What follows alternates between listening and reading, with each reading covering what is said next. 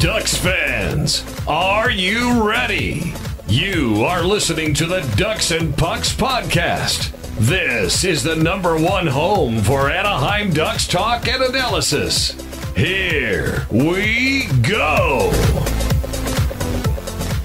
Welcome to the show. This is your host, Mike Walters, along with my co-host, Eddie Richard, who is back after his 2-week absence. 2 or 3 week absence? I don't know. Whatever it was. But he's back.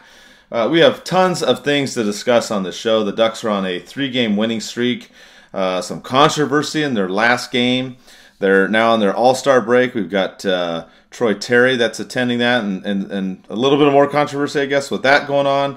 We finally had a trade happen as well to talk about, and a few other things going on. A lot of interesting topics on this show this time. But I talked about Eddie on the last couple shows. I had Thomas fill in on one. I talked to Alexis Downey on the last one. I didn't go into full detail. I know Eddie talked about some stuff on social media, if you saw it or didn't see it. But I didn't want to go into too much because I wanted Eddie to, when you came back on, to have the floor and kind of tell people, just what's going on. And you've had, understandably, an extremely rough time in the last 3 or 4 weeks. So I'm glad that we could at least get together and do another show while you've got a lot of stuff going on. But the floor is yours, Eddie. I'm glad you're back. Yeah, if you guys don't follow social media, or if you haven't heard, my father abruptly passed away. It was just so sudden and shocking. There's a little more to that. I'm just going to leave it at that for right now. So it's just like even more gut-wrenching and heartbreaking for my brother and I to be dealing with this. Right? Not dealing with it, but just kind of accepting it. My dad was the reason why I became a Ducks fan and hockey fan. He took me to my first Ducks game. He wanted me to play hockey. His girlfriend at the time, her son wanted to play hockey, and he thought I should be playing hockey. So it was a nice gentleman's sport. He wanted me to play. I didn't want to play. I hated him for it. Like, what the hell is hockey? Like, the sport's stupid. No one even plays it. Whatever. So he wanted to take me to my first game, just like make you kind of get my head, just liking it. So I'm like, oh, okay. So he went to, back in the day, Ticketmaster back in '95. To go to watch the LA Kings play. They weren't playing at that time, and then the guy suggested, like, hey, the Anaheim Ducks are playing, blah, blah, blah. Like, okay, where are they playing out of? Anaheim. Hello, the Anaheim Ducks. So we went to that game. I forgot which team they were playing. I don't even know what team they were playing, but I remember going to my first game, and I was just hooked. I remember my dad, we were sitting at the top, and then toward the end of the game, the seats, he noticed they were really empty in the bottom, so he kind of snuck me down there, and I got to see all those greats. I got to see my favorite player, Teemu Selanne. I got to see Paul Kariya. I just fell in love with the game from there. I want to say it was '95, maybe closer to '96. I'm not really sure, but I know that moment hooked me as becoming a Ducks fan, hooked me on becoming a hockey fan. So it's like I can always have that for him. Yeah, it's not been easy. It's been kind of rough, but I'm hanging in there. I appreciate all the support. The support has been just amazing. It's kind of lifting my spirits up, and I couldn't have kind of been here without you guys. So thank you, Mike too. Oh man, Mike. Yeah, Mike donated. If you guys don't know, Mike donated to the GoFundMe $500, and my family was just like, "Well, who's this Mike? Who's this Mike?" And it's like, this is my brother too. So it's like, I'm sure that you're feeling the pain that I feel, seeing your brother hurt like this. But hey, just like my dad would want, the show must go on. And I mean, I wasn't, and I still don't feel that strong enough, but I feel like ready to talk and be on the show and try to contribute too.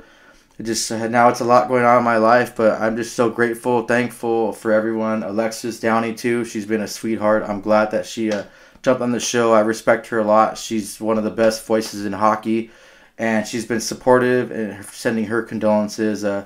Teemu Selanne too.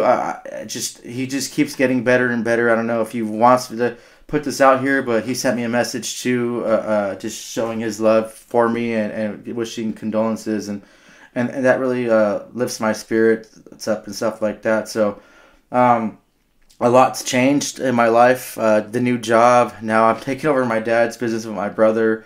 And we just kind of have to be strong and go for him and kind of live life and his memory each and every day. And I shout out to my brother too. Like my brother and I've never felt this close to my brother, but him and I are just kind of leaning on each other, and man, we're beating each other. It's rock and just the love and compassion of my brother each and every day show each other just to lift our spirits up. It's just the support from everyone. Even at my worst times, it's just like, it's not been easy. Losing a parent's never the easiest thing in the world. And like I was told before, and I wrote too on my social media, this is never going to be the same, and I'm never going to be the same person in life. Something was ripped out of me, and I just have to learn to overcome and adapt, and like I said, live in his memory. I felt like last year I went through a lot, and then my whole life turned around, and I was just at the best I can be with the gym, with my social status, with my career. So I think I want to say that the universe, and I guess my dad's spirit, that he believed in God. I guess that just kind of prepared me for what was going to happen come that January 17th. But I'm still holding strong, and like I said, I love you guys, and I appreciate all your support, all your messages, and I apologize I haven't been able to respond to a lot of DMs. Some days I just break down, I just keep crying, I just can't do it just to deal with it. So yeah, I don't mean to ramble on, but I just, once again, I am just grateful and always thankful that my dad introduced me to the sport of hockey, because if it wasn't for him, I wouldn't have known all of you, and I wouldn't have known all this love and support that I've been showing to even Phil Hewlett too. He showed his love and support, and the whole list goes on. I can name a lot of you guys, and each and every one of you. I want to. It's so much emotions going through my mind right now. But I just thank you, Dad, for making me play hockey, for taking me to my first Ducks game, and thank you for the opportunity I have to have all the love and support from all of you guys and your friendships too. So yeah, thank you. Well said, Eddie. A couple good things in there. Similar things. My mom was the same way as your dad. She took me to my first Ducks game, the first one in '93. I think I've talked about it before, and bought a mini plan, and I got hooked on going to the Ducks games and become a Ducks fan. And I'm in the same boat as you. I mean, you and I wouldn't have met. If your dad wouldn't have gotten you into hockey, and my mom wouldn't have gotten me into hockey. Kind of weird how that all works out, and like you said too, we wouldn't know all of you out there in social media and that listen to the podcast, the people we meet at the games and the watch parties, the players we run into, all kinds of stuff. I mean, very, very fortunate, the stuff that has happened because of that, and the way that our lives have now crossed paths and whatnot. Very, very interesting how it just kind of worked out. It's just interesting that we're in the same boat. Yeah, and you know what? That kind of motivated me, too, because I just didn't feel like I'd be ready to come back to do the show for a while. I can't even play hockey right now, and I want to play hockey, and I feel bad for not playing, because I was getting back into the game and loving it. But I mean, I have to pass on my way to the rink. I have to pass where my dad passed away. It's just too hard, and him introducing me to the sport, it's just too hard right now. And I don't want to do anything stupid too. Just let my emotions get to the best of me and do something where I'm going to try to hurt someone or just act stupid in beer league. But I think Mike, what happened with your situation too when you're in Vegas, that kind of motivated me too, because that next show you were on there, and I wish I was stronger, and I wish I was strong enough to jump on the next show. I literally just couldn't do it. But yeah, I love how patient, and you didn't pressure me. You gave me time. You always checked up on me. I texted you some emotions I was having, and you're like, yeah, that's normal. You went through the same thing too with your mother. So just kind of leaning on you too for that. That was awesome. And also a shout out to the Ducks too. I get a random a response from them too, sending their love and condolences. So that's kind of really great for their organization and their social media team to do that. That means a lot. Like I said, each and every one of your messages, your tweets, your replies, everything. It's overwhelmingly amazing, and that makes me just keep my head up. And Mike too, especially. I can lean on you, ask you, text you. You're always responding back. You're always checking in on me if I'm okay, making sure I'm still okay to do the show and everything. it just, you gave me the strength to be on the show today, and I just wanted to just thank you for that. Well, the thing is you know, this is the thing that I tell people, because it's been a weird time right now. A lot of people that I know through work and other friends, I don't know what's going on. There's just been a lot of losses lately, and I think I talked about that. What was it, 2020 or 2021? I can't remember. There was a real rough time there as well. And the biggest thing that I tell people is, and Eddie and I, we talked about this, you know, the last couple weeks. We just talked about it before on the show too. Is for anybody out there that has gone through this, you know what I'm talking about. You lost a loved one, whether it's a brother, sister, you know, mother, father, child, whatever, however you deal with it, it's not right or wrong. That's just the biggest thing I try to tell everybody. You may not want to get out of bed for however long and be crying. You may want to go right back to work because you want to be distracted. You may start punching holes in the wall. You may get drunk. I mean, I don't know. There's a whole variety of responses that can happen. And I think the best thing when talking to people about this is, you know, you want to get those emotions, but it's going to come out different ways for everybody. I mean, for me, like when you talk about the show and you weren't ready, that's totally fine. You know, I don't know that I was ready either, but I was just kind of in my mind like, F it, let's just do it. You know what I mean? And that's just kind of how I felt. And it's not right or wrong. It's just wherever you're at and you're trying to deal with that situation. And this can, you know, go for other situations. Any tough time that you're going through, you know, there's different emotions and reactions that you have. And I just think it's important to realize what they are, try to figure out your way of dealing with it. Like I said, people deal with things in different ways. Obviously, like you point out, you don't want to be destructive, of course. You want to find some way to deal with, you know, the negative feelings and the pain and whatever else that comes with it, and kind of work through it. And that's the goal. The goal is to work through it, you know. Time heals all wounds, right? That's one of the sayings. And again, even that, like for some people, it's, you know, months, it's years, whatever. And again, there's no right or wrong in that either. So it's just kind of some things that, you know, I try to pass along to other people, especially now that I've been in this situation. Now you have too, Eddie. Yeah, and like what's on better, like everyone, if you ever experience this, please reach out to me. I can just talk to you or give you guidance and kind of not really help you, but kind of guide you through it. I had a hockey buddy that just called me out of the blue the other day. I texted him like, "Hey, what's going on?" He's like, "Oh, can you call me back? I want to talk to you." He lost his mother in November, and he just wanted to check up on me. A guy I went to high school with, played hockey with, and he's just things like that. It's like, okay, that it's just, I don't know, like, I do want to punch holes in the wall. I want to be destructive, but the love that I'm getting from so many people, and the love that, like, my dad would always just send out, he wouldn't want me to do that. Like I said, my brother and I are kind of taking over and trying to run his business too, just to keep his legacy. And every client that I talk to of his are always just in like utter disbelief about how his passing, and they all say the same thing. "Oh, your dad was so nice." A few of his clients have donated money. They want to go to his funeral. One of the clients actually went to the hospital to see him. That's how close she was, and the friendship that my dad. I don't know how he did this job too. Like my brother and I are like running around with our heads cut off like chickens. So I don't know how my dad did this by himself, but he just had a way with people. He was a good soul, and his mentality was to give first before anything.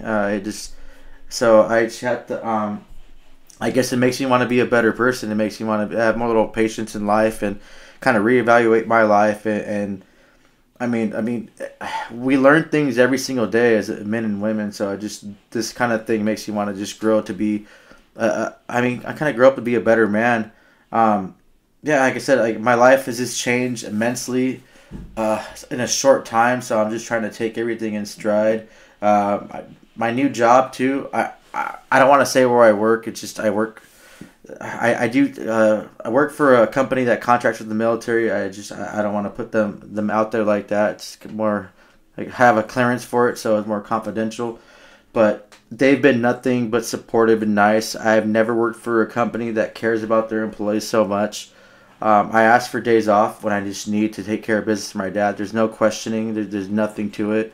I tell them, like, I can bring documentation, I can bring proof, and they're like, no, don't bring anything. Like, you're not going to lie about your dad passing away. Like, we're here for you. If you need anything, let us know. You need more days off. Like, my supervisor just told me the other day, like, my main boss, he's like, hey, when the funeral comes, let me know. If you need more days to grieve, let me know, and we'll make it happen. I think I struck gold with the company I'm working for right now. And what they're showing me makes me want to work even harder, and even more that my dad was really proud of this opportunity and this career that I landed. So just, yeah, I can go on for another hour thanking everyone because I'm not doing this by myself. Everyone's doing it. My roommate, my best friend since I was a kid, he always checks up on me. He's always been there. He's always it's everyone. I can't thank everyone enough.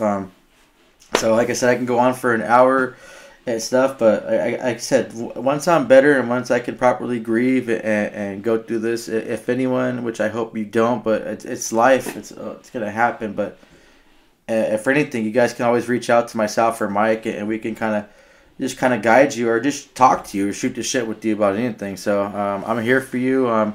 I'm really glad that I got the strength from you, Mike, to do this show. It was really hard. If you guys didn't hear me, I was choking up a little bit. I even text Mike. It was like fucking hard to talk, and I almost kind of cut the show off the first few seconds of talking about my dad. But it feels good to let it all out and to let you guys know how much I love all your support, and thank you for it. Hey, and you already dropped the F-bomb, so you reached your limit, okay? Oh, damn it. Okay. Yeah. No, but I mean, it's good. You know, that's what you need to do. Sometimes you need to talk it out, you know, and go from there. For me, sometimes it was writing things down on paper would help me, too. It's just kind of a thing for me. But like Eddie said, any of you out there ever have that situation, and I remember a lot of you reached out to me when my mom passed, more than happy to talk about it and anything you're going through. You know, there's been a lot of stuff happening. So with that, you have something? Go ahead, Eddie. Well, I have an article soon about my dad. I'll post that. And I was going to ask you, Mike, what's going on with you? What's new with you? You know, my life's... Hopefully some positive stuff. Hopefully you won the Powerball and you're going to give all the fans a portion of it. Hopefully you got signed for the Ducks. Hey, you know what? Hopefully you got hired as the head coach of the Ducks. Yeah. There's some of that stuff that we got to talk about with this team.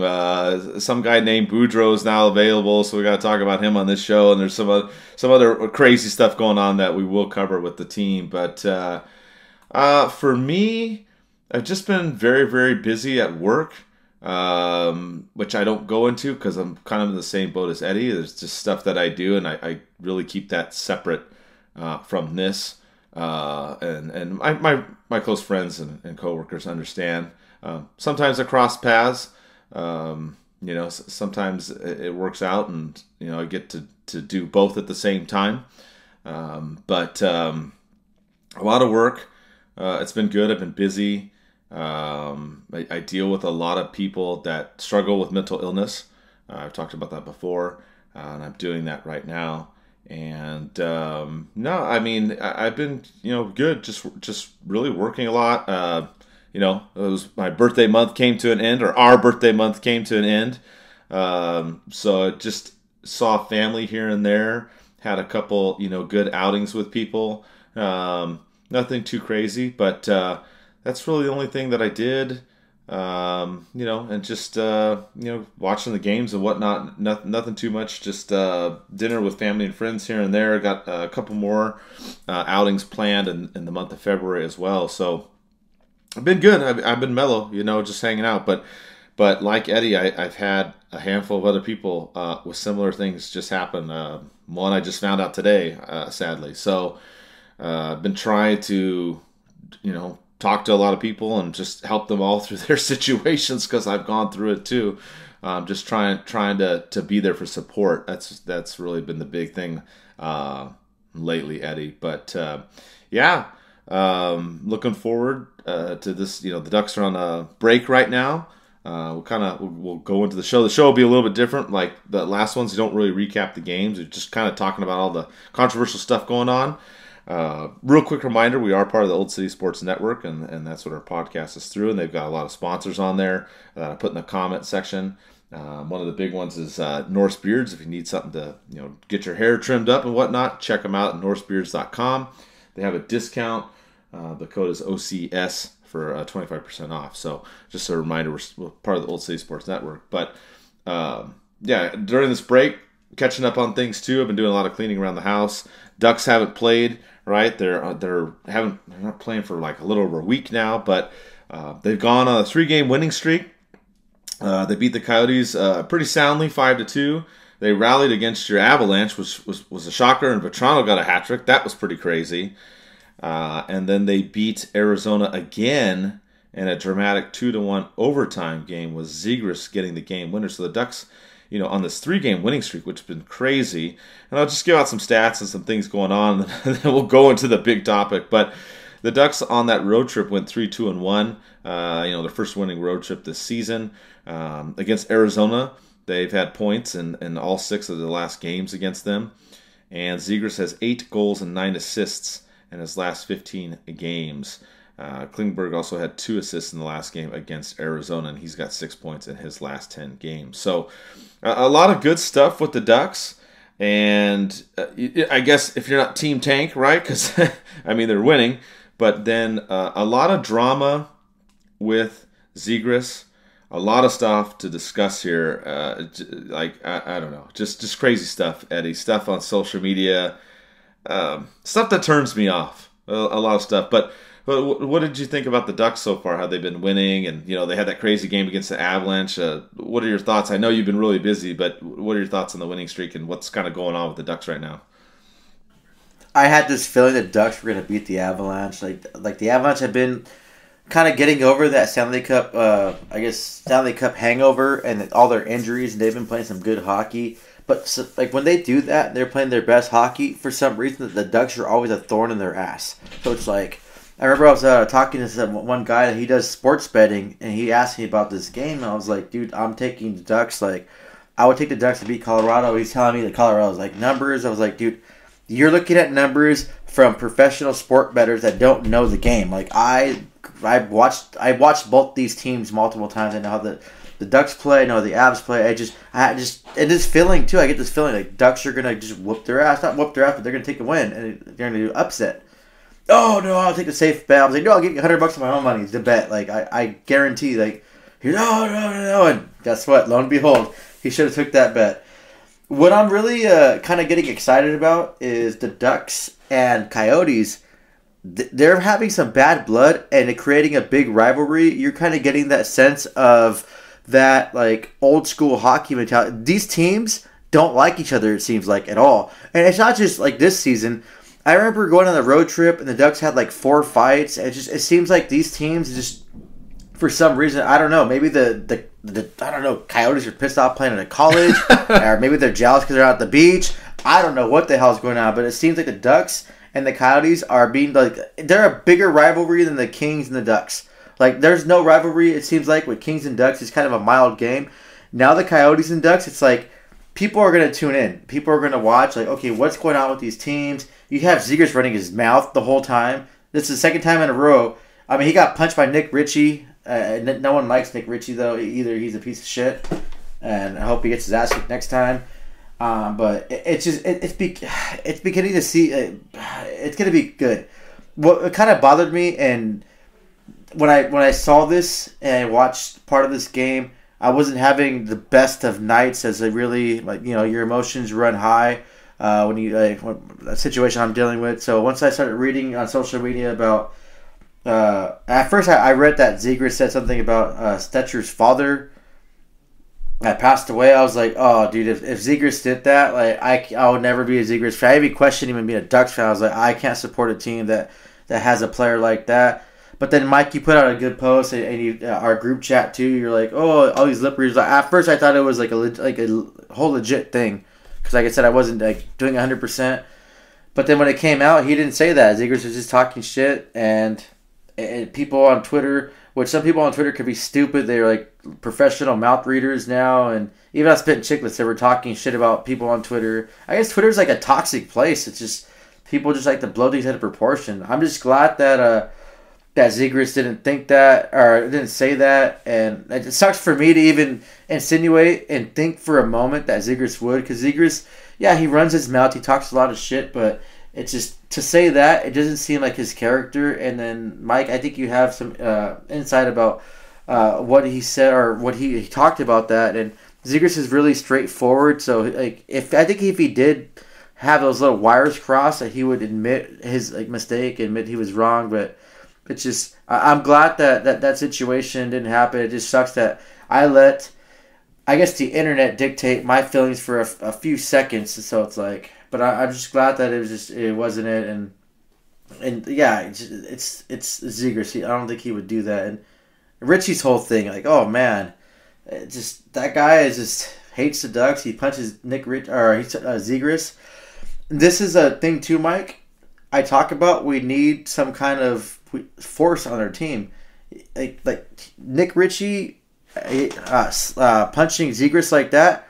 He should have got his ass kicked. Someone should have jumped in and whoop the crap out of him. But you don't have anyone. I don't want Terry going out there and doing that. It's just, we need someone back. Delorier. Yeah, I mean, the thing is that you had Beaulieu in that game, and you had Benoit. So there were some guys that could have hit him or done some things, and then nothing came of that, really. And that's why I posted that thing, like saying, hey, that's not nice, and him, almost... it was like a punch, but it was almost like a bitch slap. And Zegras ends up getting the last laugh because he scores the goal, obviously, in overtime. But I was really pissed off when I saw Richie do that. I was like, dude, what are you even doing? The play's over, and then you're like slapping him in the face. I mean, that really irritated me. But I'm with you too as far as your feeling. I understand how you felt because I saw some people talking about what was said.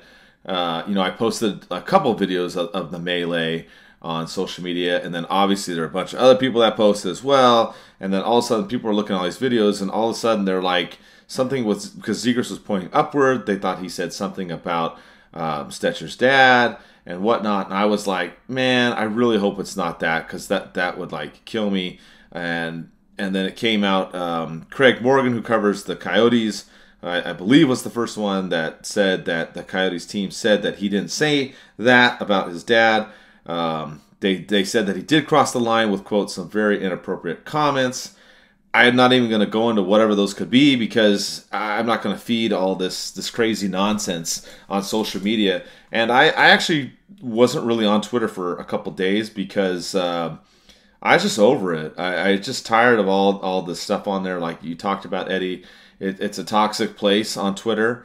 We've seen a lot of that. We've been the target of that too. And I don't really care. I don't care anymore what people say. But I just got, as far as towards us, but I just got burnt out on all the stuff that I saw aimed at Zegras on Twitter.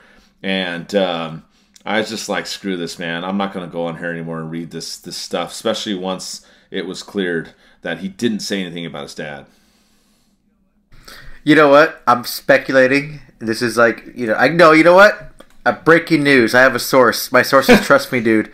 Zegras said, look up, at least I'm playing in a real stadium. You're playing in a college. Oh my gosh, dude. No, but you know what? I hate Nick Ritchie. I think he's a piece of crap. I told you that story too. He was in the elevator with Cam Fowler.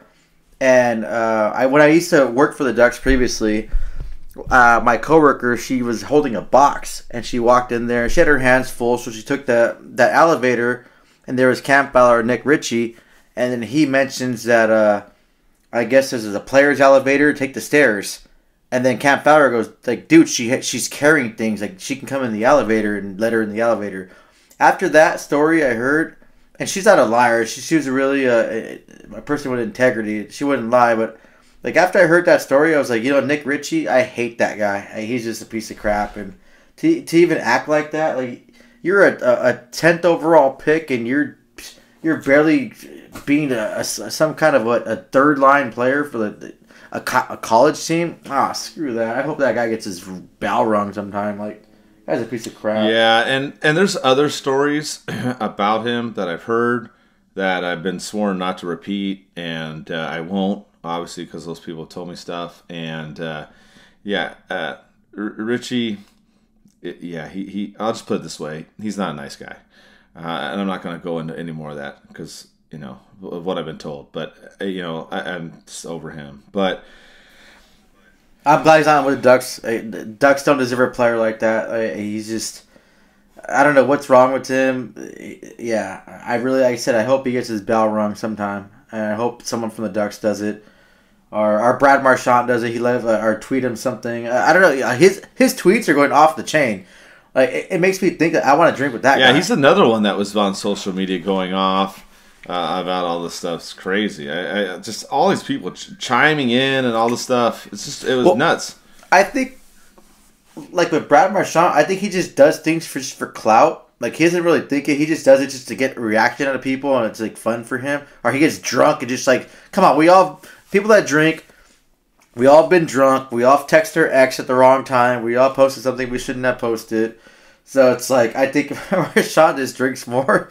I mean, with the money he has, he probably drinks more than a lot of us do. And he just posts it. It's funny. It's entertaining. Yeah. Another one comment, our sound guy, Braden, he'll listen to this and laugh. He said this is a joke of what Zegras said, Eddie. He said maybe he told Stecher, quote, go eat some Chipotle. Hey, you know what, Mike? Since it's all like cleared up in the air now, and we know he didn't say what he said, you should do a contest. Like, hey, what do you think Zegras said? Post it, and the funniest thing, they can win something. Yeah, I don't know. I'm down with that. I might do that. We are. Oh, by the way, it reminded me. I'm glad you said that. We are giving away a Zegras bobblehead on Instagram. So go check it out. I think it's been up for a couple days. We'll give it a couple more days. Free shipping worldwide. I don't care. We've got people that listen to the show from Canada, Europe, Australia, Japan. There's been all kinds of crazy other places too. So wherever you're at, I don't really care. We will ship it to whoever's the winner for free. A Zegras bobblehead. So Instagram, jump on it. It's just Ducks and Pucks, just like our Twitter and Facebook. So it's on there. But some of the things I did want to talk about this situation that I don't know if they were brought up or not, but one thing is the way this unfolded. And I think people forget about this. And I'm not defending Zegras. I'm not defending Stecher or whatever. Just talking about what happened. This melee happens. Zegras is being held against the glass by the ref. People are picking up their gear. It looks like it's winding down. Stecher goes over to Zegras. He says something to Zegras. You can see it gets Zegras pissed off because the part that you can read is Zegras says, fuck you. That there's no debating that part. Like, you can see that clearly, that part. The rest we can speculate. He says whatever. After that, Stecher loses his marbles and goes nuts, whatever. But the thing is, Stecher could have skated back to the bench and we wouldn't be talking about this. So he went over there and said something first to Zegras to get Zegras mad to drop the F-bomb. And I'm not saying either one's right or wrong. I'm just talking about the facts of exactly what happened in this melee. Stecher skates away to the bench. This is a non-issue.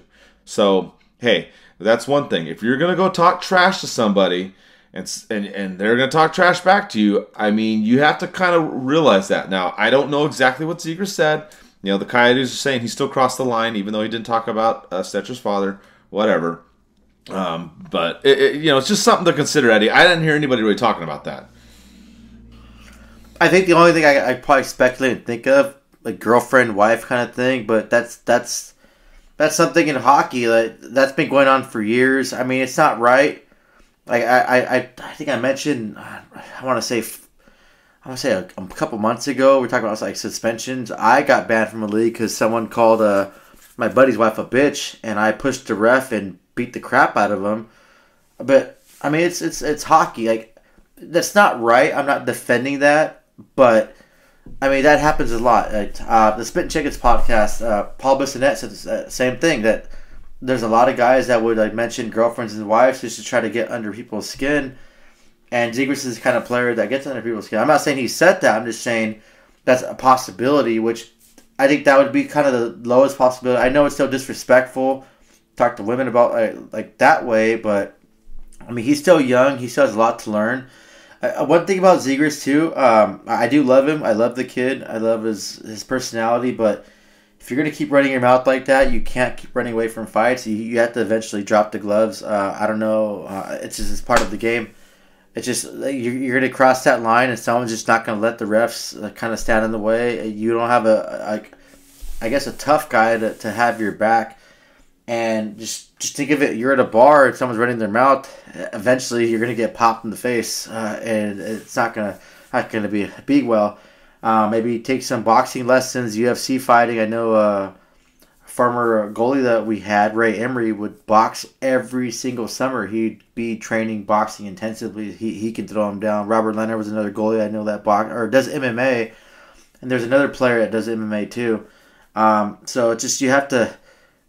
If you're going to run your mouth that much, especially you don't have that much back on this Ducks team, that much like a sandpaper kind of guys, you have to be able to back it up. There's only a long run, you're going to get your ass kicked, and it's not going to be pretty. But I like it, though. He keeps running his mouth, but I mean, eventually you got to back it up. I guess I'm looking forward to that game in April, Ducks and Coyotes. Maybe a game I want to attend in person. Because, like I said, this rivalry, it keeps going. And you know what's cool? If this hatred keeps going, it bleeds on the next season, and it's just a big old shit show. Ratings are going to go up.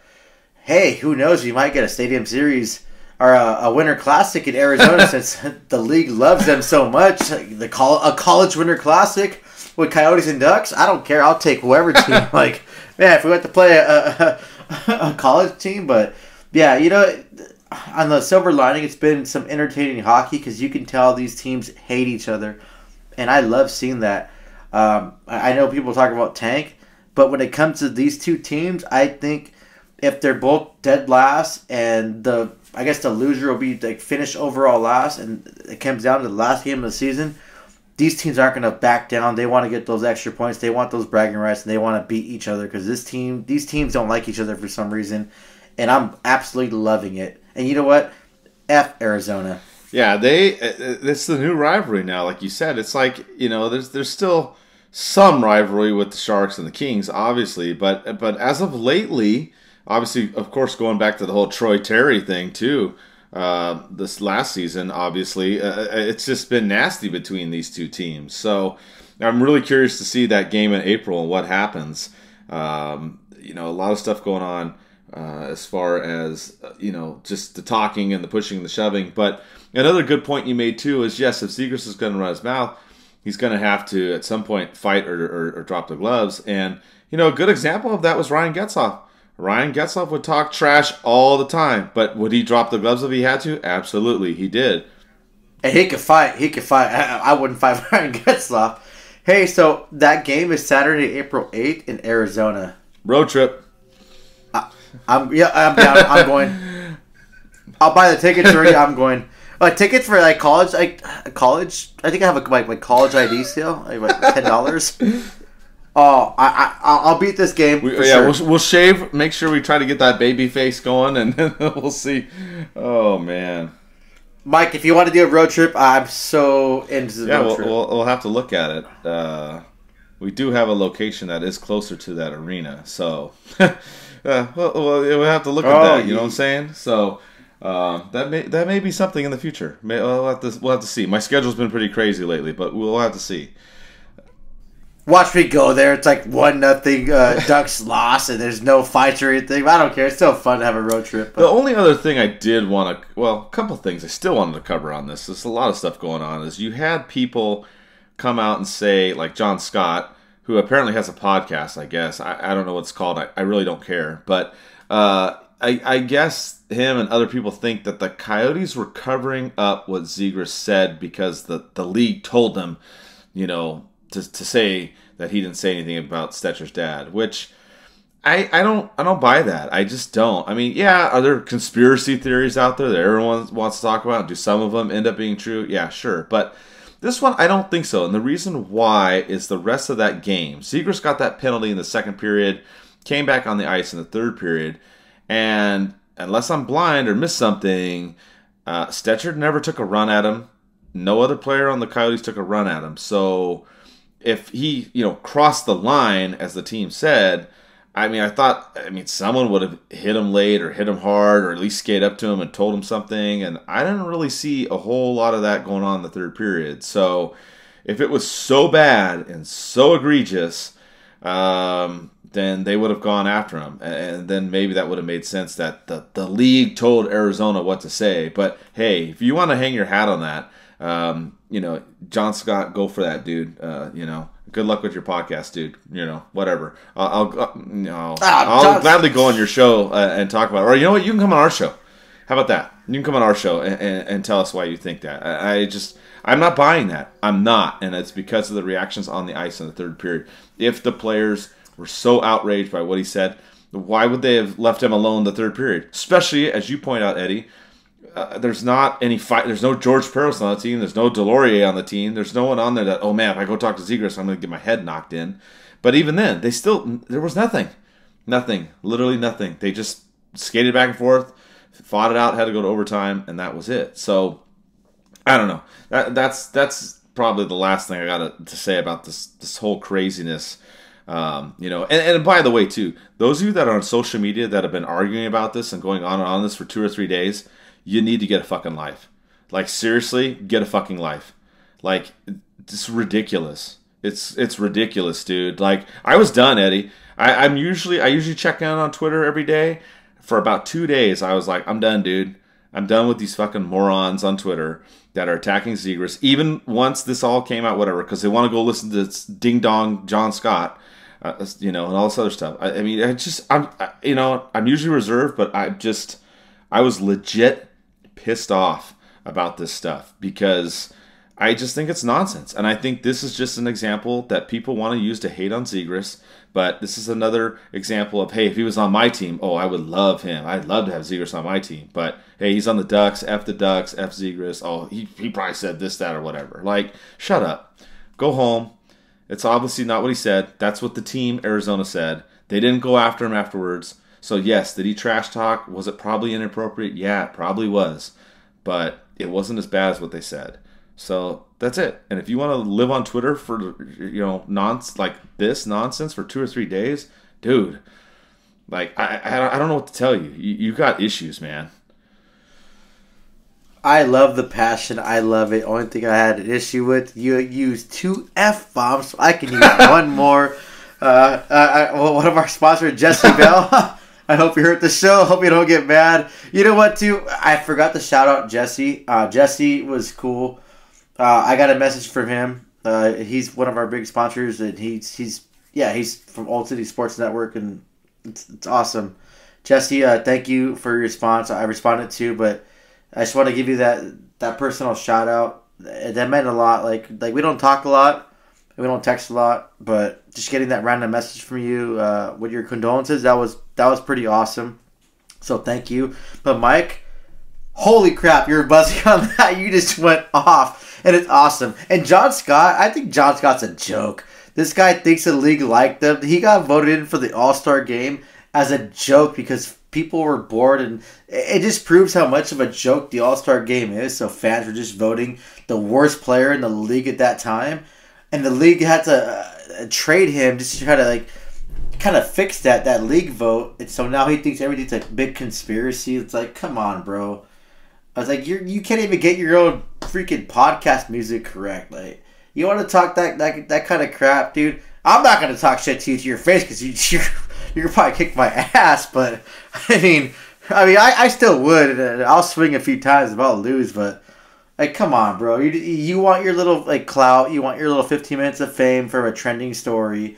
I get it. It's not gonna happen. It's just what's done is done. The facts came out from the team, from an analyst. It's just, Stecher said it too. He said something inappropriate, and we'll leave it at that. It's probably about a girlfriend. Who knows? He made a college comment that the team doesn't want him to talk about. It's hockey. Like, people talk crap. You play a sport, that's what happens. Any sport you play. I mean, badminton. I want to transition to badminton and play that. I'm pretty sure when I'm hitting the shuttlecock to someone, they're going to talk shit to me. I don't know. Like, I played tennis in middle school for PE, and I got someone talking crap to me. Like, it's happened. It's part of the game. Yeah. I think people dwelling on this, like you said, on Twitter, you have nothing better to do. I wish I had your life. I wish I had that much time and that much nothing going on in my life to dwell on that. I worked the last 12, 13 days now in a row, putting so many hours in. But I wish I could get that kind of time. But hey, to each his own. Whatever makes you happy, I'm fine with. But just don't be trashing someone when you know the facts. The facts are out there. You shouldn't have to be bashing this kid. He's still a kid, by the way, guys. He's still a kid. So I really hope you know that. So I hope this situation is done in a week, which I'm sure it is. I'm sure our next controversy thing is going to happen, which it already did with a trade we'll talk about later in the show. But, I mean, it's done. And we'll see you guys in April with the Coyotes. And I hope Nick Ritchie, I don't know, you hope you trip on the ice and crack your ankle, or I don't know, or you're too fat to put in your skates. I don't know. And I talked about Maroon in that comment, but Richie's an a-hole. And what he made that comment to my female employee about her taking the stairs holding heavy boxes. It's just crazy. But shout out to Cam Fowler. He was a gentleman, and he told her to come in the elevator, and that was cool. So Cam, you're the best. Next captain of the Ducks.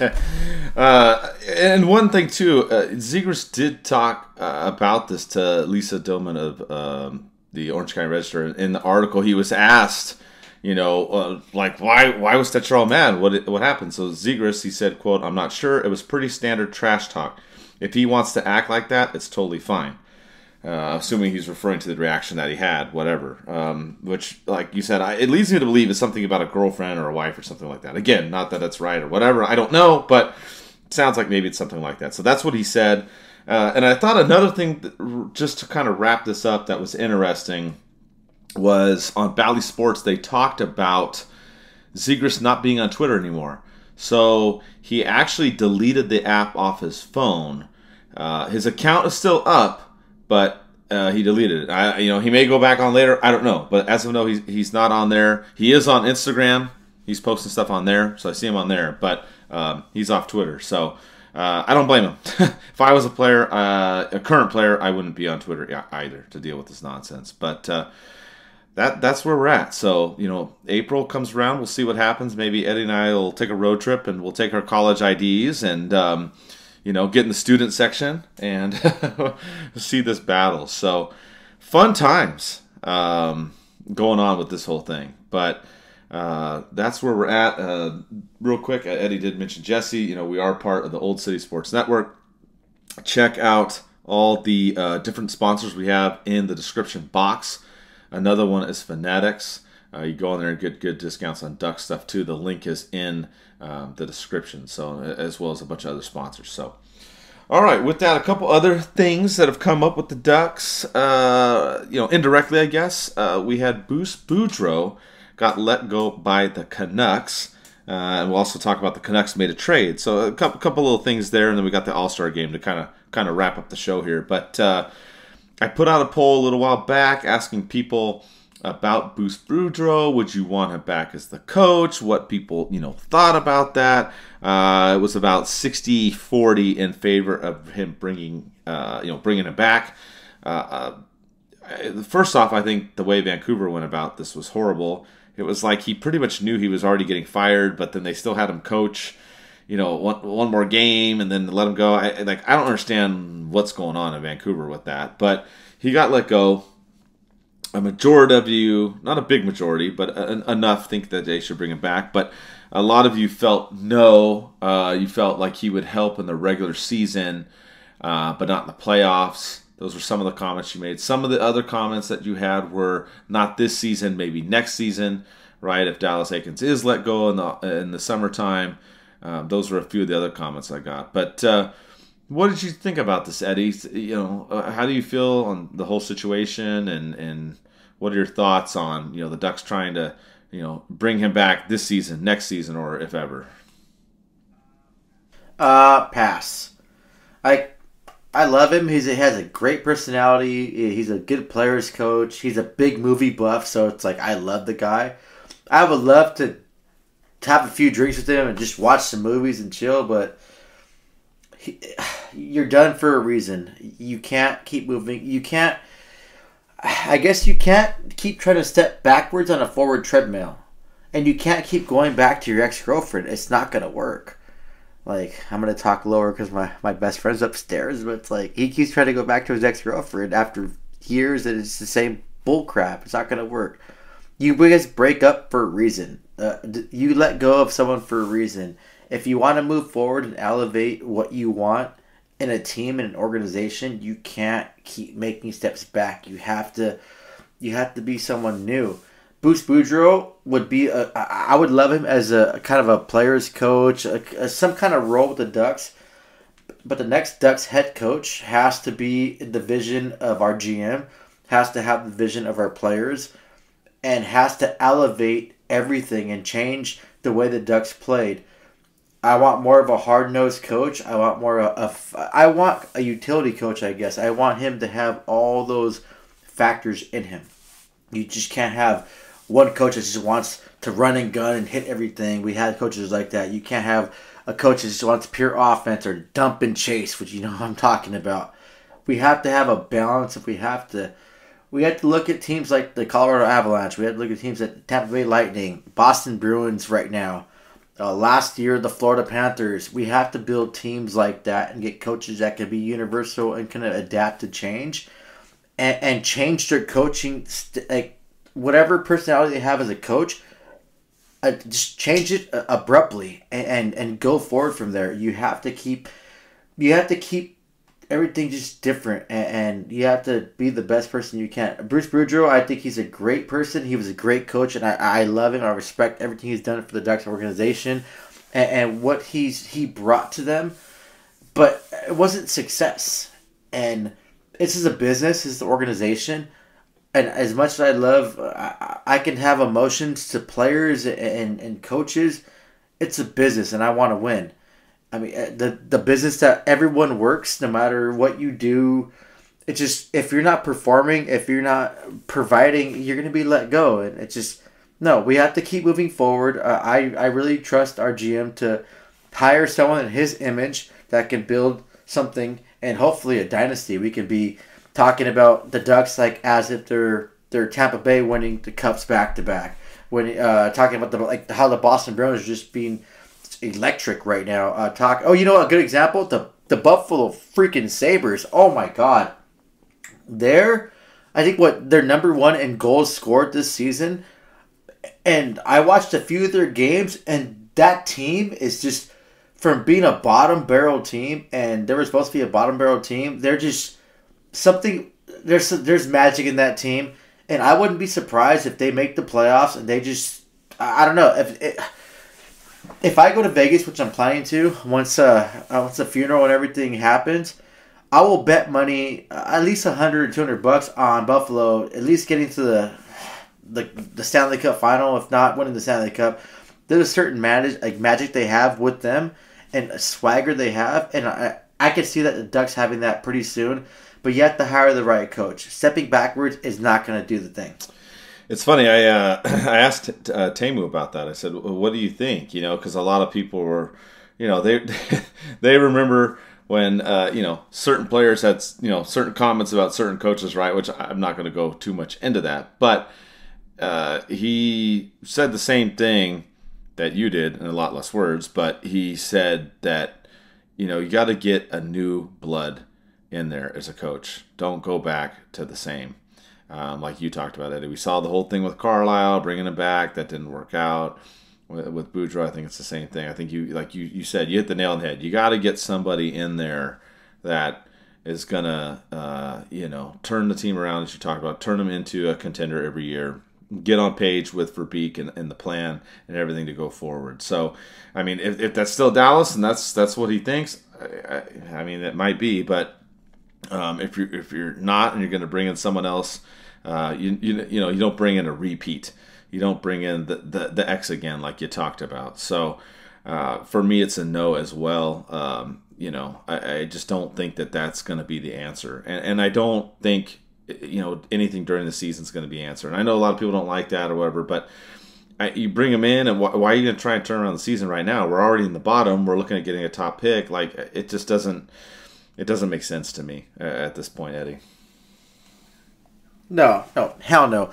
I mean, if reality really hasn't hit, the Ducks aren't gonna automatically just turn it around and be a contending team and Cinderella team and win the cup. No, Ducks are done. If you can't see that, then I don't know. Maybe we gotta send you to therapy or something. No, I'm just kidding. No, it's just we have to accept reality. And right now, what I want from Ducks, and I keep saying this over and over, Mike, you can go back. We can have our producer go back, and how many times I mentioned this. I want the Ducks to improve. I want the players to improve. I want Terry and Zegras to just elevate their games. I want to find our identity, and this is the best way to do it. When you're at the bottom, you rely on each other. You're dead last and stuff. It's just, you're gonna find out how to tweak your game. You're gonna try things different to change your game. And go from there. I mean, next season, I don't think the Ducks are going to be poised to make a big playoff run, but I think next season is going to be different. They're going to have more of a swagger. Or who knows, they might surprise everyone like Buffalo Sabres. Buffalo Sabres were supposed to be just the bottom of the barrel. And, you know what? They got those sexy jerseys. Maybe that's the whole thing. They got their swagger up. So maybe we have to bring the Mighty Ducks logo back. And that's going to get the Ducks over there. But, no, it's just... looking forward, we have to hire the right coach.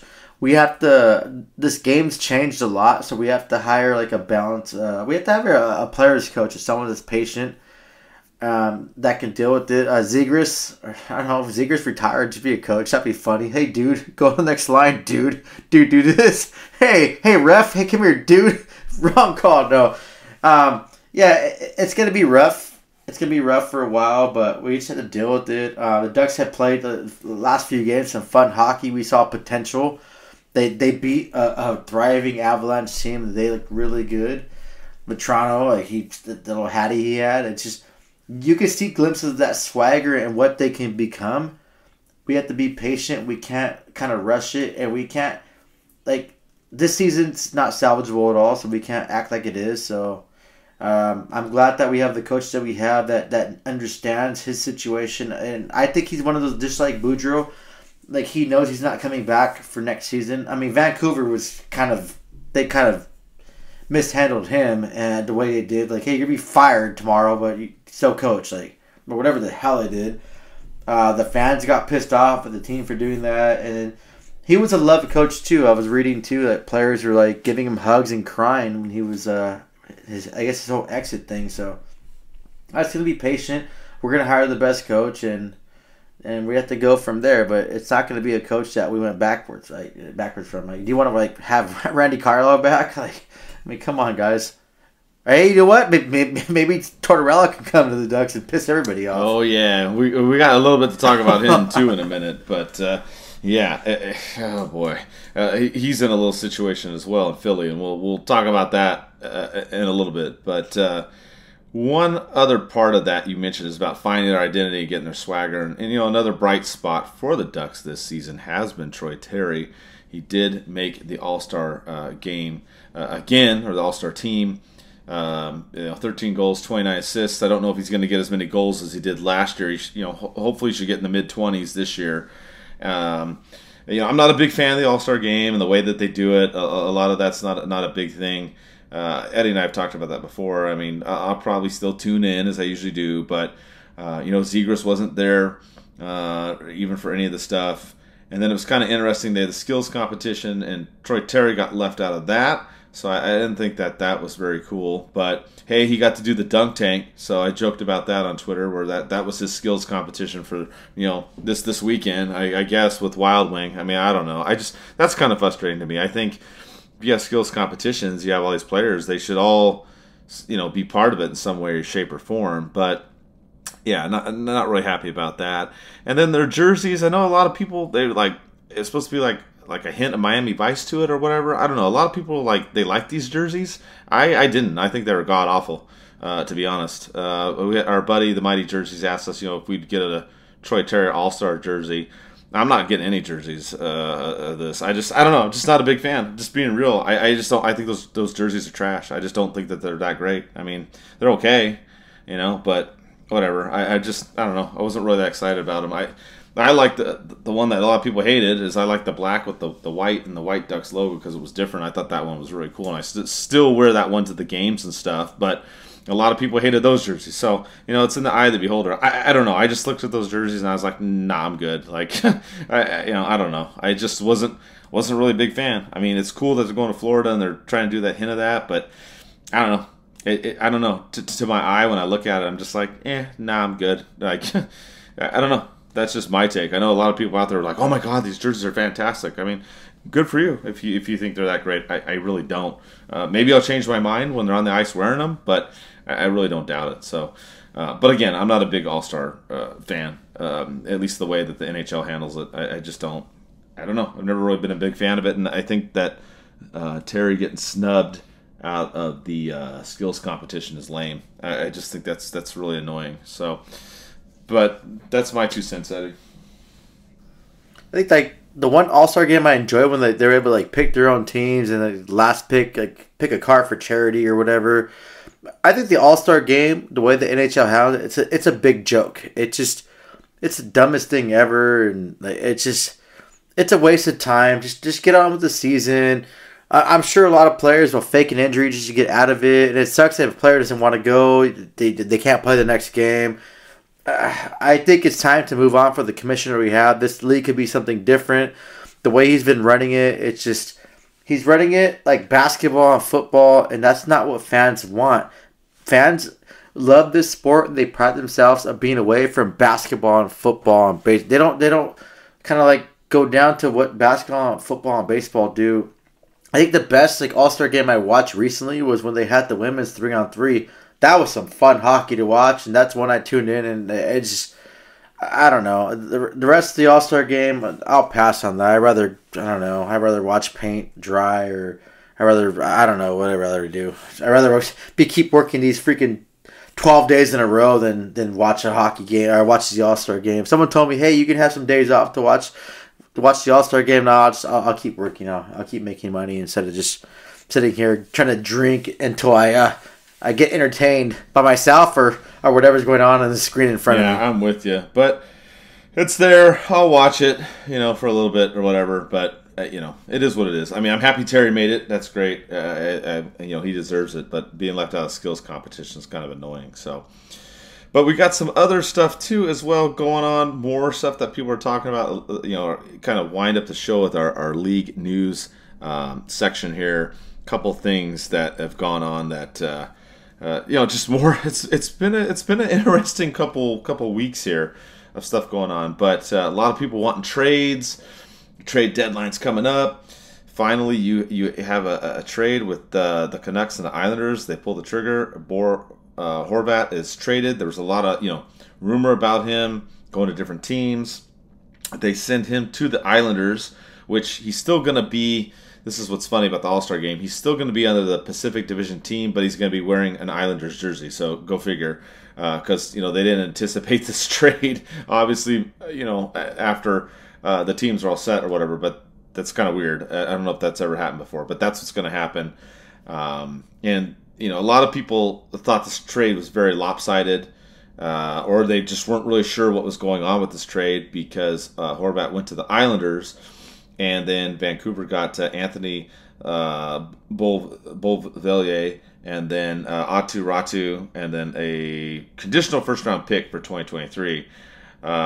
So, they got a decent return out of him. Horvat has got 31 goals this season.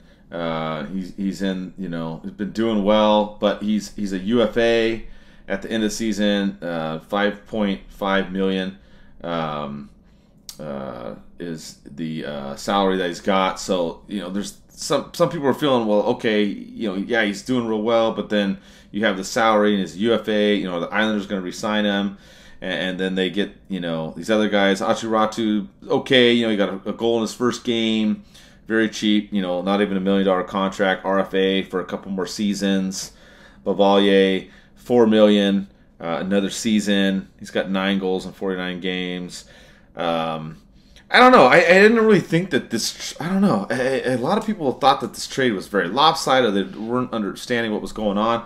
I don't know. I don't think it was that bad, but I do think Vancouver, kind of made out, I guess, because of what they got in return. If the Islanders don't sign Horvat, longer, I mean that it's kind of a steep price for a rental. In my opinion, it seems a little high, but I don't know. Vancouver's trying to dump everything, including their coach. So I don't know. Maybe they're just trying to get stuff for him, and that's why they ended up doing that. And the Islanders are like, well, we'll just take him and try and make a run at it. I don't know. To me, I think if they don't sign him for more, I mean, I don't know. It seems a little bit steep on the Islanders' end, in my opinion, Eddie. But I don't think it's like super lopsided. It's gonna be a shit show if they don't make the playoffs. They don't re-sign him, and they're not gonna do any contract negotiations right now. There wasn't anything in place. If they re-sign him, then yeah, he's having a monster season, so he's gonna command a lot of money. He's having a great season. The Antai Ratu, whatever. I was reading that he was supposed to go. Projected to be first overall or kind of a top draft pick, but he had an attitude problem, so he dropped a lot. And that conditional pick is like, I want to say top 12 protected. If this doesn't pan out, if the Islanders don't re-sign him or make the playoffs, or if they miss the playoffs, don't re-sign him, this city, they're going to riot. And New Yorkers they're kind of crazy people, so Lou better have his, his gates up. It's just kind of weird. And you know what? I was reading, too, that Boston, they were interested in him, but they weren't going to pay the price that I guess that Islanders paid. There's still a lot of potential. Boy, how do you pronounce his name? Valverde. I'm sorry. Yeah. He still has some term left. I think he'd be a top 6 player. I think he is a top 6 player. They can flip him for assets and still get some more for him. But I don't know. I'm still kind of weary about this trade. If they don't re-sign him, it's expensive to pay for rental. I can't see them re-signing Horvat. I see him testing free agency market, and I mentioned him too. I think he'd be a good replacement. As a second line center for the Ducks, if the Ducks were in that position to be a contending team. But it's gonna have to. There's no wait and see. Like someone's gonna be pissed off. Someone's not gonna be. It's a lot to give up. The Vancouver Canucks, they have these players coming to Vancouver, which their fan bases are really passionate and they can turn on you real quick, like any Canadian team. Not talking crap about any Canadians, they're just really passionate and they love their hockey.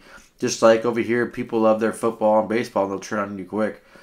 So it's going to be tough to see if they can't re-sign him. Then or even make the playoffs. That's going to be a big crap show. The All-Star game, like I said, it's a joke. He's still going to represent Vancouver too, but it like you said, they need to get their crap together. They have to figure it out. There's players that were on the roster that shouldn't be. Seth Jones, I'm sorry, you should not have been an All-Star in Chicago. Participation trophies. Tage Thompson, has been just a superstar and one of their best players in the Buffalo Sabres got hurt. He's going to be replaced by Rasmus Dahlin. He should have been in there, not been replaced. He should have been in there way before Seth Jones. It's not an all-star game if you're having everyone just a whole participation trophy. I mean, one season you only had Wild Wing as your only representative for the Ducks. So, I don't know. I'm all with the moving forward in the future to get away with this all-star game, but this league is changing, and it's just getting harder and harder to watch, Mike. Like the way everything's going. I think some of the funnest games I've watched were the Ducks and Coyotes, and that like old school rivalry back. But this league is just getting watered down, and Bettman is just he's too focused on trying to chase basketball and football and be them. You know what? Soon you're gonna have players, hockey players like LeBron, that it's too cold in the ice and they don't want to play.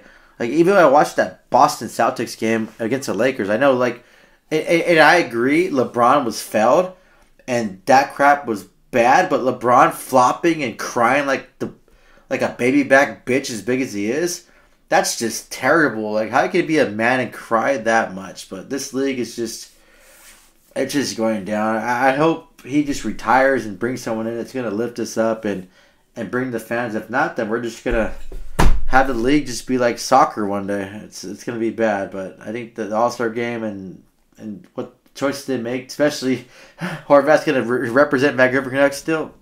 Well, yeah. Well, the thing is, he's going to represent the Islanders, but he's going to be in the Pacific Division. That's what's confusing. Like, well, but yeah, right. Because it's still it's weird. It's still right. Yeah, Vancouver. It's like what? I don't understand. It's like. Exactly, it's confusing. It doesn't make sense. Like when that happened, when the trade happened, I actually thought, man, they should get Zegras in there in the Pacific Division and let Horvat go over to the East. I actually kind of thought that, and I was like, nah, they're not going to do it. I thought that would have been a twist. Yeah, but it's like that one year that we had nowhere. Like we had Wild Wing. Yeah, like no representatives. Like screw the Ducks, right? Like shit.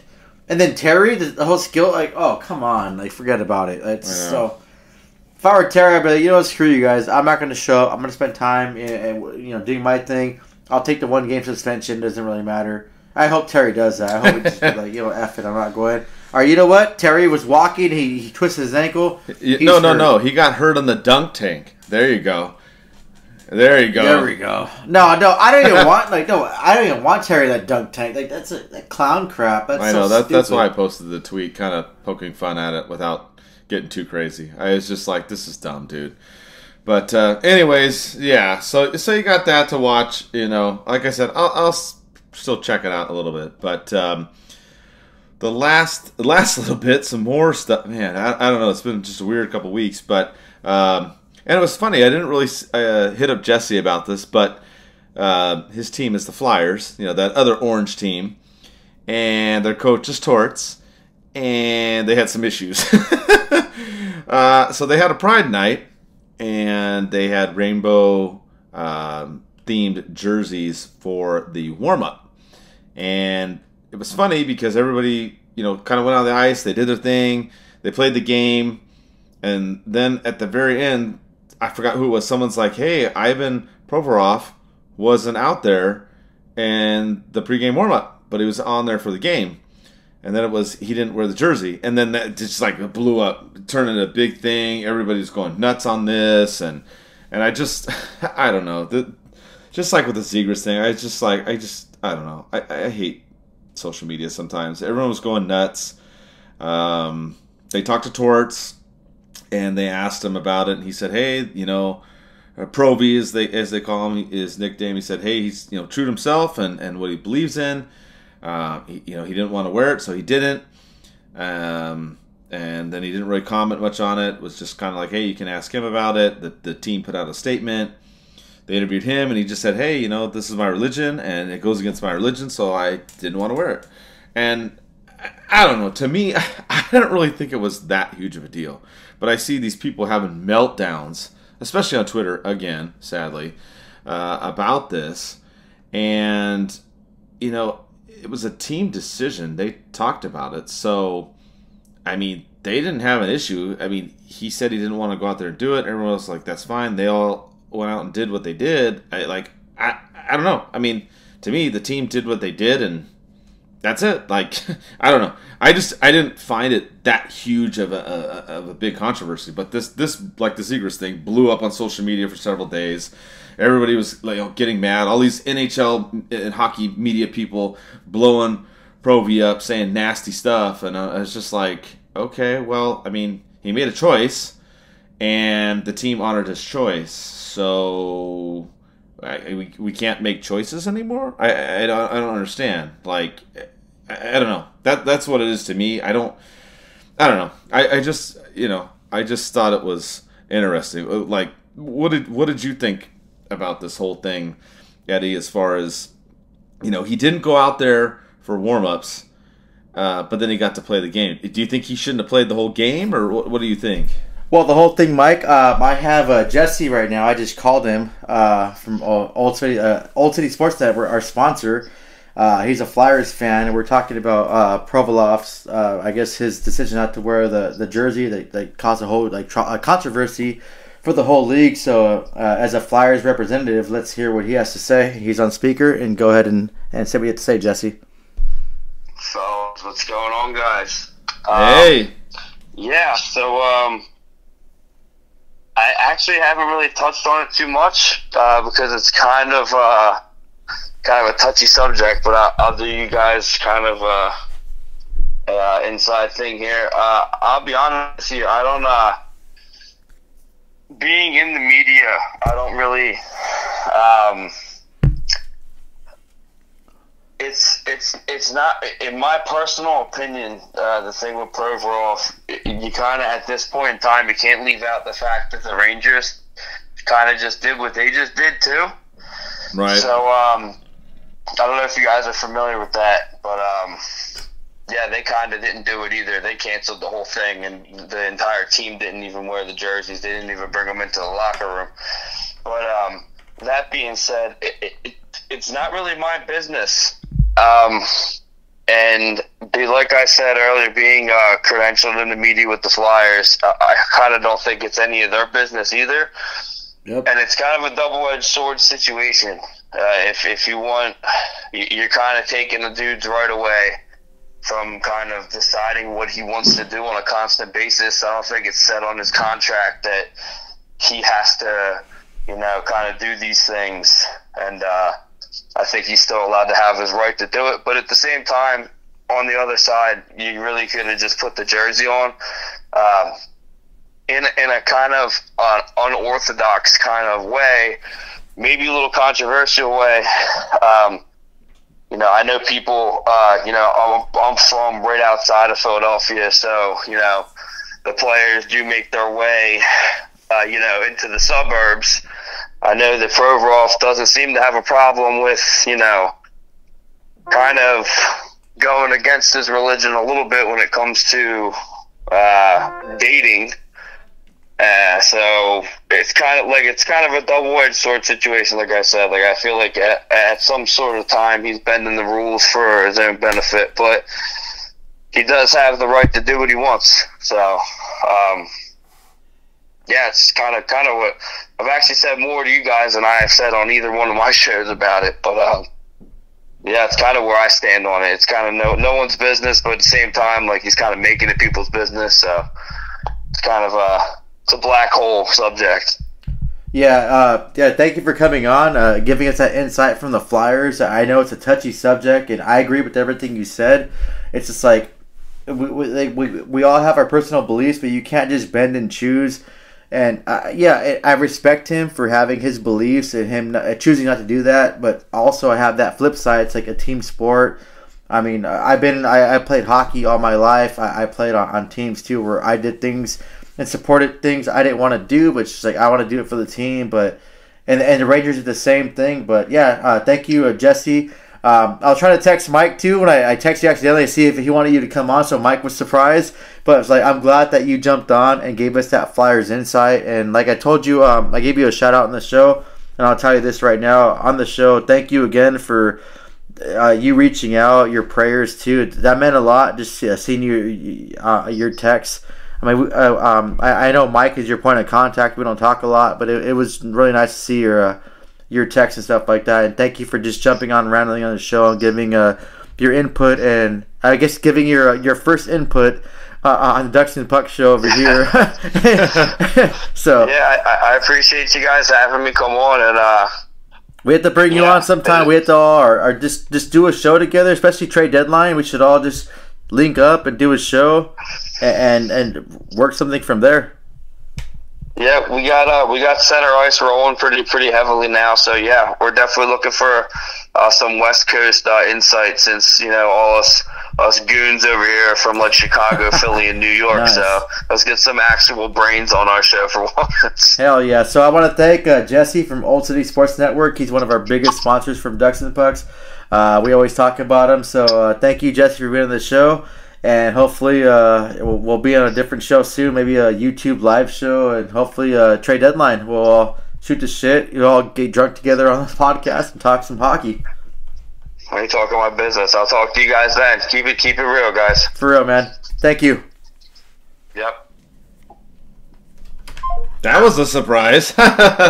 Yeah, you know what, Mike? I was trying to text you if I should like call him and ask him to be on the show, get his input since you mentioned it. I texted him accidentally, so I was like, you know what? I'm gonna run with it. Just this is spontaneous, but it was good. I loved his insight.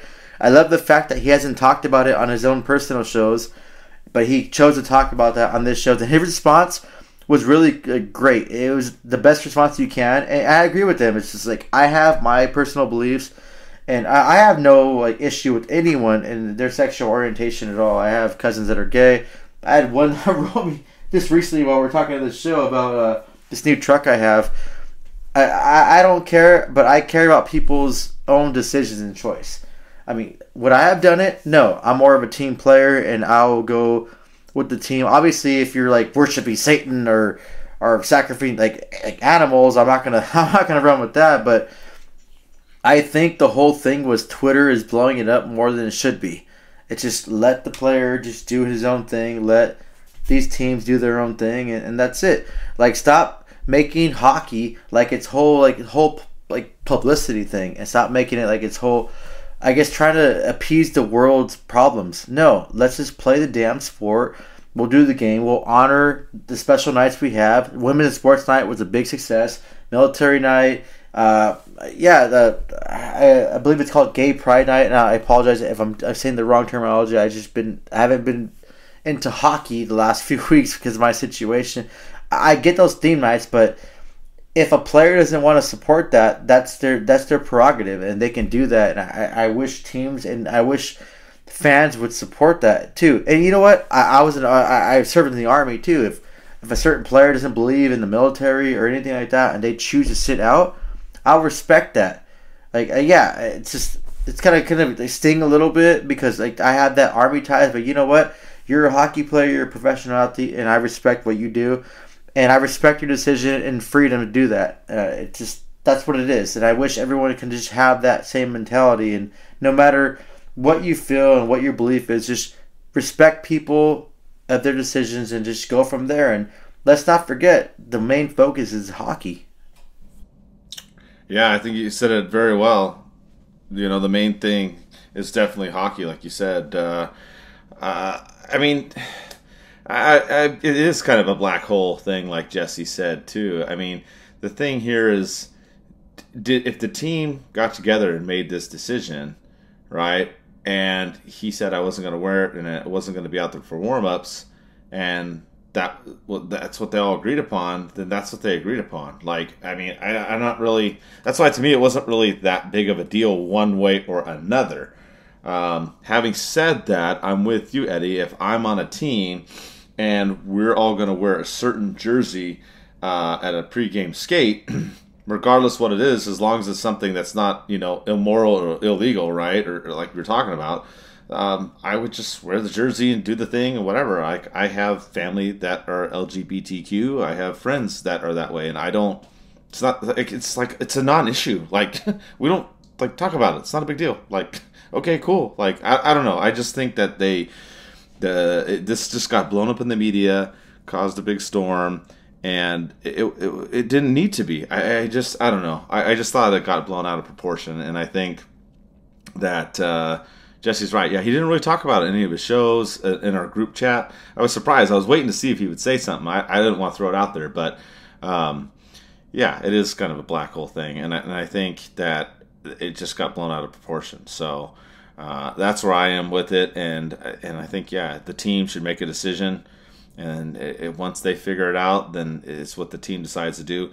The only thing that I don't like is what Jesse was talking about as far as him saying, Proby saying the stuff about the religion thing for the pregame skate, but then in his personal life doing other stuff, then that's a huge problem. That's being a hypocrite. You can't choose your values and based upon certain things and then not on other things. Like, you're either this or you're not. Like, you know what I mean? You can't say you're against this, but then in your private life you're for it. Like, I don't understand. Then you should, if that's the truth, which I'm pretty sure, because Jesse's a pretty straightforward dude, then he should have wore the jersey and gone out there if that's the case. But I'll just leave it at that. No, you're absolutely right, and fans too. Letting you know, for some reason my headphone jack went out, so our producer, hopefully you can fix this. Hopefully fans aren't hearing Mike like over different microphone, but whatever. But you know what, Jesse made a good point, and I didn't know that about that situation. And if he did that, that's being a hypocrite. I get it. If you want to act like that's your belief, or not act, I'm not trying to insinuate that it's not his belief, but if you want to like do that, I get it. I respect it. But if you do that and you don't want to wear that jersey, but then you in your personal life you go against other things in your religion, that's not cool at all. And at first I was like, okay, because I haven't really been focusing on that much.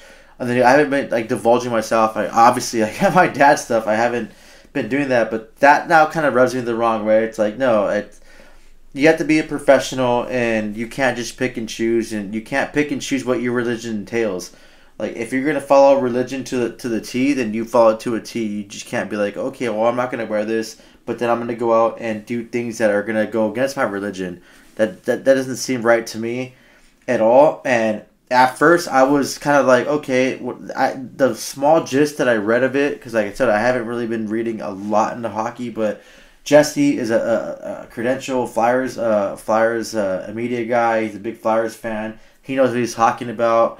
So after hearing his statement and stuff, his stuff, it just kind of just rubs me the wrong way now with that, and it's just, no, you can't do that, and you kind of let your team down. And you brought this big controversy, and it seems like you kind of divided hockey fans now. Now it's like, okay, it's this versus that, but it's not that. There's more gray area, and it's just, I don't know. That's kind of bad now. Like, if you have a religion and you want to stick with it, then that's fine, do it. But you can't just pick and choose when you do it, or you can't just okay, I'm not gonna do this, but then I'll go at my personal life and do that. No, I don't agree with that one bit.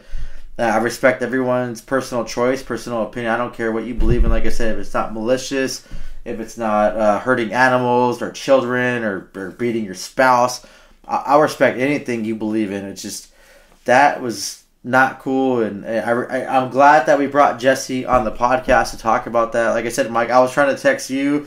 I said, hey, should I call Jesse? And I sent it to him accidentally, so I ran with it. And it worked out perfectly because Jesse's insight was really insightful, and I'm glad that I was able to talk to him in person, and he really put it in perspective on what we should all think and believe in, because it's not just black and white. It's that gray area that he really pointed out for us.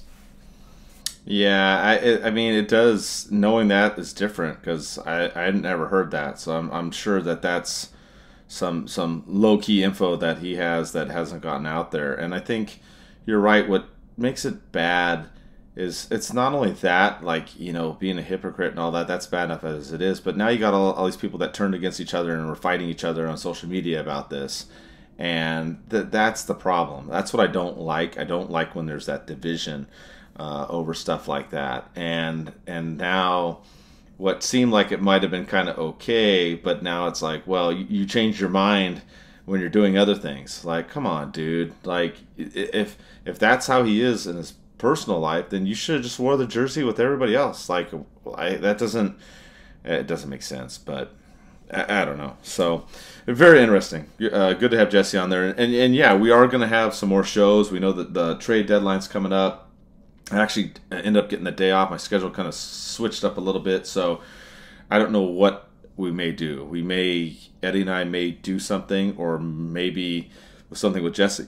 I don't know. I got to try to figure out how that's all going to work out. But we'll wrap up the show. A really long one this time. a lot of stuff to talk about, a lot of controversial topics on this show.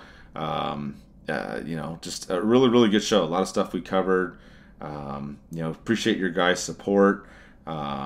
If you get a chance, Eddie posted a GoFundMe link on his Twitter and Facebook, and you want to help donate for his father, he would greatly appreciate it. Any amount, doesn't matter. It could be like $5. Anything is greatly appreciated. And I'm glad that Eddie, you could come back on the show. So, any final words before we wrap this up, Eddie? Yeah. Once again, I'm sorry. Like my headphone jack just kind of broke right now, so I had to buy a new laptop this weekend so I can go on the new shows. Just be honest with the fans and everyone, our viewers. Like I said, I wasn't sure if I can do this show, but just your support and your guidance, Mike, yours too, Jesse. Even just hearing Jesse's voice and talking to him jumping on the show abruptly like that. Everything helps. It's cool. Like, it's just, I'm gonna try my hardest to try to be more consistent on the show. I just need a little bit more time, and I think my problem is I haven't had the grieving process yet. So, fans, bear with me. And Thomas, thank you for being on the show. Alexis, thank you for jumping on. I'm looking forward to being on this show more, back to kind of routine, and look forward to a trade deadline if I can, contribute and help. But I want to say a lot. It's just my mind's kind of spinning right now, and I don't really know how to divulge the information that I have. And Mike, I'm sure you understand. It still feels like it's like not a reality of my dad not being here. So it's kind of hard, but I really appreciate the fans and the friends that we have, and you guys, your support and your love. It's just overwhelming, and it's amazing from everyone. I can't thank you guys enough. Mike, thank you for letting me rant on about my dad too, which I know you wouldn't have a problem with that at all. But I'm glad I was able to come on this show. I'm glad I was able to talk. And hopefully I can be ready and start doing this show more consistently. But, thank you guys. I love you guys, and I hope you guys enjoyed this show. Yeah, absolutely, man. You just take your time. It's all good. We'll figure it out. We'll see. The show must go on. We'll keep doing stuff. It's all good.